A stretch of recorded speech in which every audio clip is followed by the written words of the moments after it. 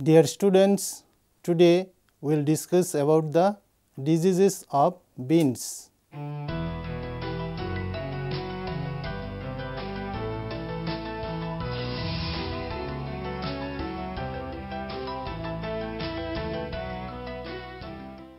Bean is under the family Leguminosae, cultivated in various geographical regions, belongings of different members such as common bean, lima bean, scarlet bean, tapari bean, field bean or lab bean, sword bean and clustered bean, etc. Various fungal, bacterial and viral diseases are reported to attack bean crops, causing mild to severe losses. The present topic has made an attempt to provide information on etiology, symptomatology, epidemiology and management of some of the important diseases of bean. Now let us see fungal diseases. Anthracnose. The causal organism of the anthracnose is the Coletrotrichum lindemuthianum. Telomorphic stage is the Glomerella cingulata. Now let us see the symptoms, how it looks like. All the above ground plant parts are attacked, but most striking symptoms appear on immature pods. On leaves, the infection may occur both sides, but early sign of infection usually appear on the under surface as blackened dead portions of the veins. Later, such spots also appear on the upper surface. Lesions are also formed on petioles and stems. On pods, black sunken cankers with lighter colored or central grey areas are seen. So, this is all about the symptoms. Now, let us see the epidemiology of the disease. The fungus overwinters in infected seeds and in plant debris. It can remain viable in infected seed for several years. The optimum range of temperature for disease development lies between 18 to 27 degrees centigrade and relative humidity above 90%. So, this is about the epidemiology of the disease. Now, let us see how to manage the disease. First one is the cultural practices. Use of healthy seeds, clean cultivation and 3-year crop rotation has been recommended under the cultural practices. Next is the use of chemicals. Various non-systemic and systemic fungicide like Ferrobam, Ziram, Thiram, Benomil, Carbendazim, Captafol are used for management of the disease. Let us see the host resistance. Cultivars VL60, VL63 are tolerant against the disease. Next disease is the angular leaf spot. Causal organism of the disease. It is caused by Phaeaciopsis grisicola. Now let us see the symptoms, how it looks like. The disease symptoms appear on all the above ground parts of the plant.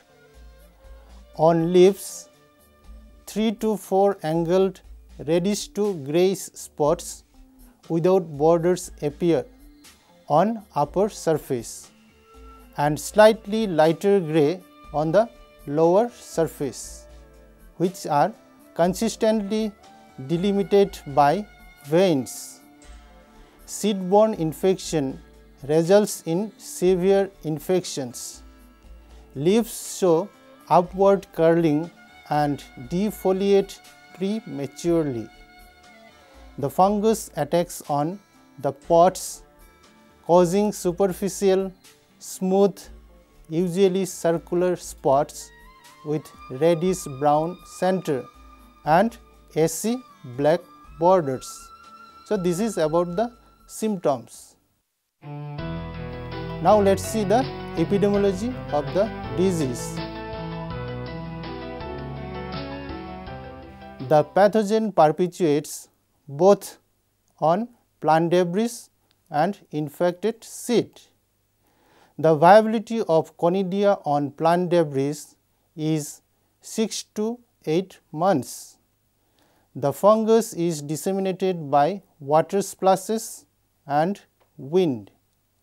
Optimum temperature for growth and sporulation, spore germination and development of the disease are 21 to 24 degrees centigrade, 18 to 24 degrees centigrade and 24 degrees centigrade respectively.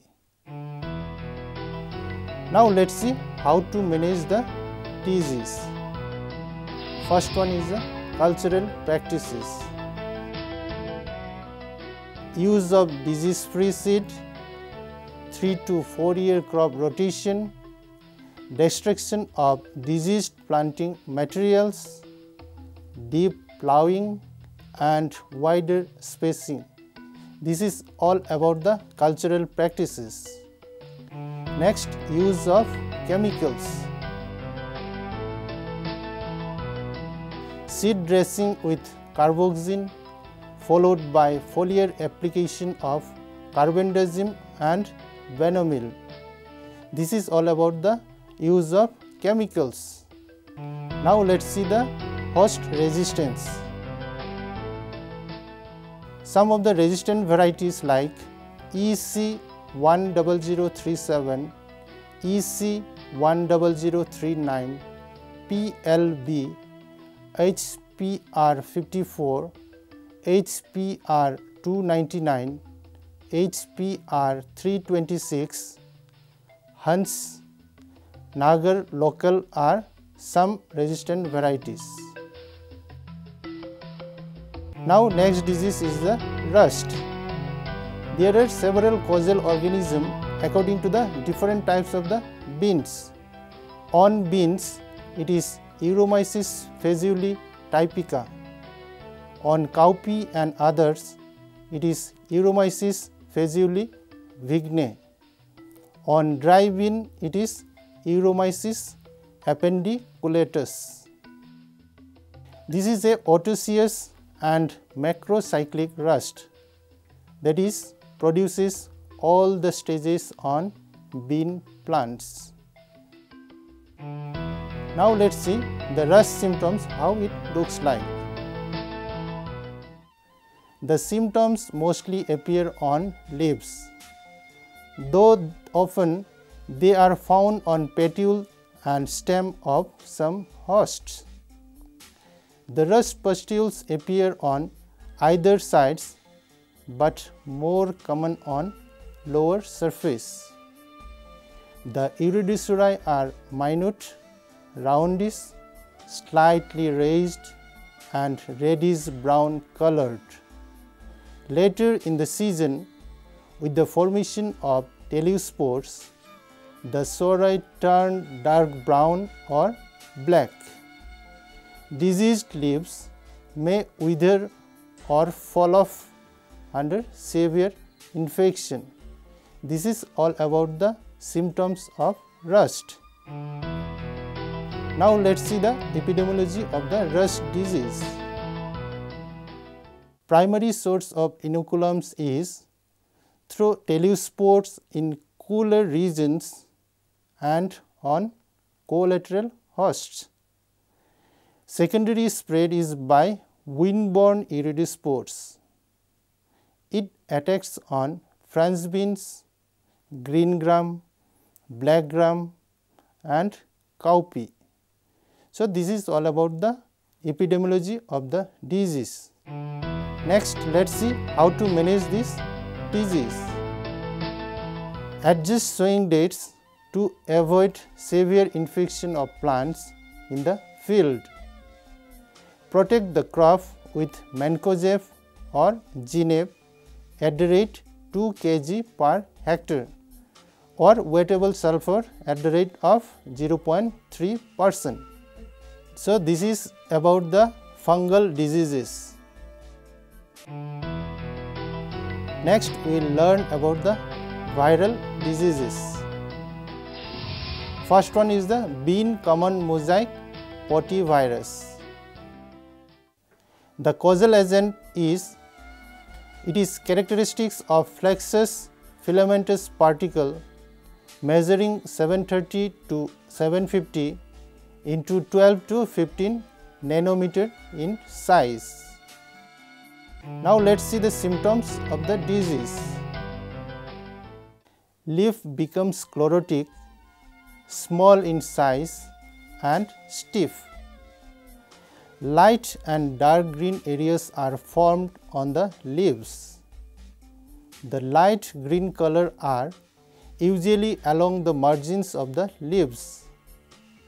Abnormal growth of the tissues causes vein to bend downward.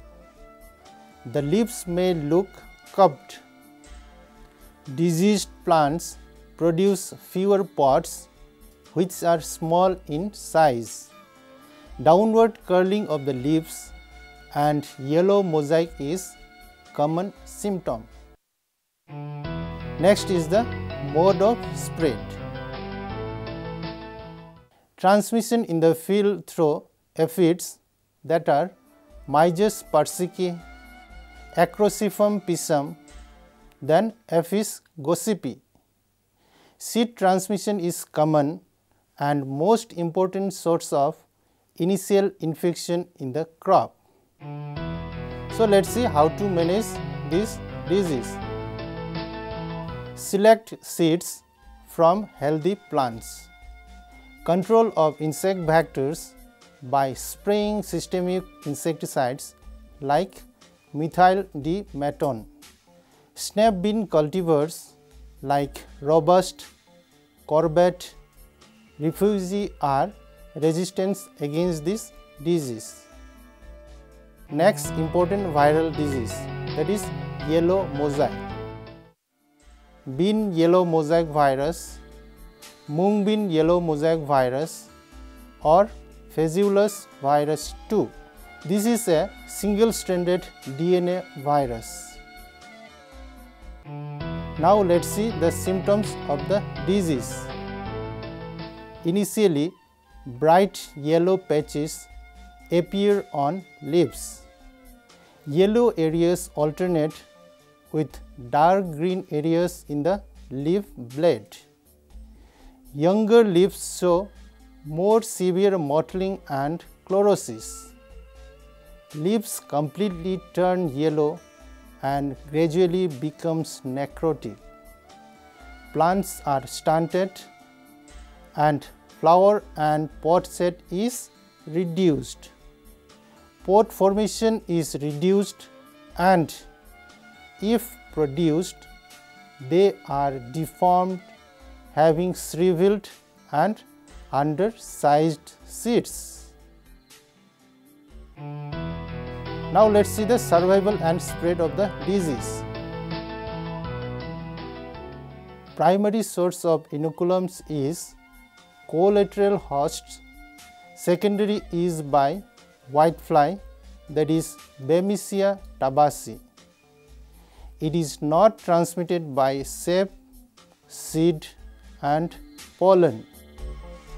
Host range of the virus are French bean, soybean, red gram, Gentium strumerum and Eclipta alba. Now, let us see the management of the disease. Remove collateral host and destroy it. use resistant varieties, then spray metacystox at the rate 0.1% for vector control. Next disease is the bean golden mosaic begomovirus. Causal organism. Bean golden mosaic virus is characterized by isometric particles in pairs, that is geminate, 18 to 20 nanometer in diameter and 30 nanometer in length, angular in profile and contains covalently closed circular single-stranded DNA genome. Now let us see the symptoms of the disease. The disease is not generally found in young plant population unless viruliferous whiteflies are present in high numbers. Symptoms become more conspicuous when the plants have already developed 3 to 4 trifoliate leaves. The first symptom may be noticed as rolling downwards of young leaves, which later show the golden mosaic symptoms. Pods may show golden mosaic spots and may be malformed.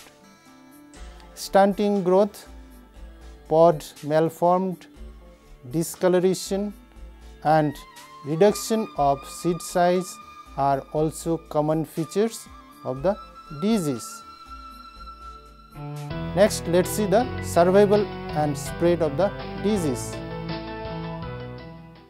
Bean golden mosaic virus is transmitted by whitefly, that is Bemisia tabaci, and inoculated with sap from young infected leaves, but not through seeds. So, this is about the survival and spread of the disease. Regarding the management, vector control with insecticides is recommended. So, this is all about the virus diseases. Now, let us see some of the bacterial diseases of bean. First one is the bacterial brown spot. Causal organism of the disease. It is caused by Pseudomonas syringae, Pathova syringae. Now, let us see the symptoms of the disease. Disease can be observed as small few millimeters oval necrotic lesion on leaves. Later on, a narrow yellow-green zone may be seen surrounding the lesion.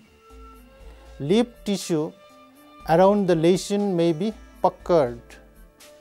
Lesions coalesce and center falls off, giving leaves a tattered appearance. On pods, dark lesions are same as compared to leaves, turn necrotic, causing malformed fruits. Now, let us see the epidemiology of the disease. Primary source of infection is by weed host. Seed transmission is very low. It can survive in plant debris for more than 1 year. Secondary spread of the bacteria is by rain splash or overhead sprinkler irrigation. Now, let us see how to manage this disease. Incorporate diseased residue deep into the soil. Plant beans once every 3 to 4 years and do not rotate with pinto, kidney or dry beans during this period. Control any volunteer beans that may emerge in the field in subsequent years. Plant certified disease-free seed and use resistant varieties if available. Do not work in a disease field, particularly if it is wet from rain, irrigation or dew. Thoroughly clean equipments including harvesters and tools after use in a disease field and before moving into a new or healthy field. Work in diseased fields least to prevent spreading the disease to healthy fields.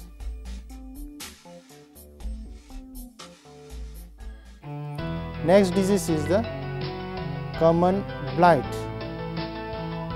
Causal organism is Xanthomonas campestris Pathova fazioli. Now let us see the symptoms of the disease. The first appearance of the disease showed water-soaked spots on the leaves. The spots enlarged into initially flaccid but then brown and necrotic lesion with lemon yellow margin. Lesions often coalesce to cause such extensive tissue damage that defoliation occurs. Wilting type of symptoms are observed if the pathogen invades the plant vascular system. Symptoms on pod are water-soaked spots that enlarge into dark red sunken lesions. Yellow exudates may form on lesions. This is about the symptom. Now let us see the epidemiology of the disease. This is seed-borne disease. Secondary spread occurs by rain splash, insects, farm implements and human. Disease favors by warm temperature, that is 28 degrees centigrade, and high humidity. It caused internal and external seed contamination and survive on seed or bean stem for over 15 years. Let us see how to manage the disease. Crop rotation with non-host plants. Use disease-free certified seed.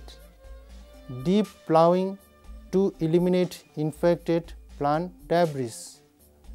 Some exotic cultivars like Julius, Valley are resistant to common blight.